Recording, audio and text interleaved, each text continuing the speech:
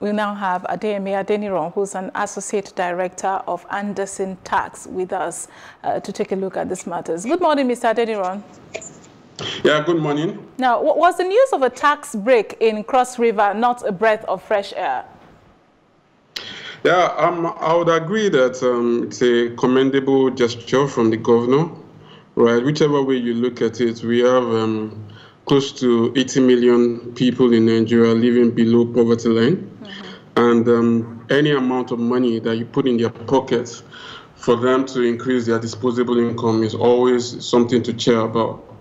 I understand that in some states you have commercial motorcyclists paying as high as 1,000 naira daily on taxes and levies. If you multiply that, that's about 360,000 naira in a year. Having additional income of 360,000 naira to spend is really something to cheer about, and I'm sure the people of Cross River State are glad about it. Right. Now, but well, there are some people who are still skeptical about this. I mean, we had some analysts on the show this morning who have different opinion. Is there any basis for such?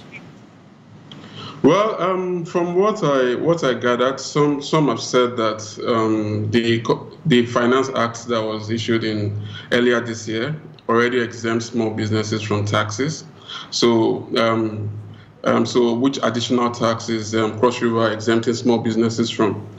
Also, some people have been skeptical about, okay, what's the definition of small business, because but if you look at the law critically, right, the Finance Act only exempts small businesses from charging VAT.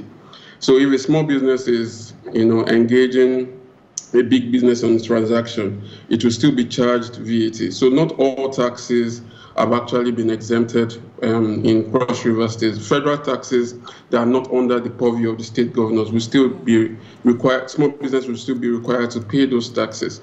Then I've not seen the law yet, but the definition of small business is very key. I may be running a hairdressing salon, multiple hairdressing salons, and I may have a turnover of more than 100 million or 300 million. So I'm not a small business in the real sense of the word. So that definition is very key.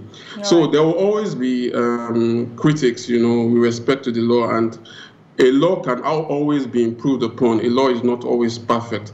But what I would say is that anything that is done by the government to increase the disposable income of individuals is always a welcome development, and we can always improve on the argument. Okay, let's take the last question, which is what can be done to ensure that the promise of a tax break materializes into something actually beneficial for the masses?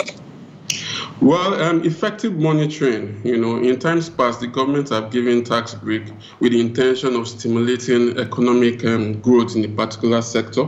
But those growths have not materialized over 3-4 years because the effect or the impact of the tax break has not been properly monitored.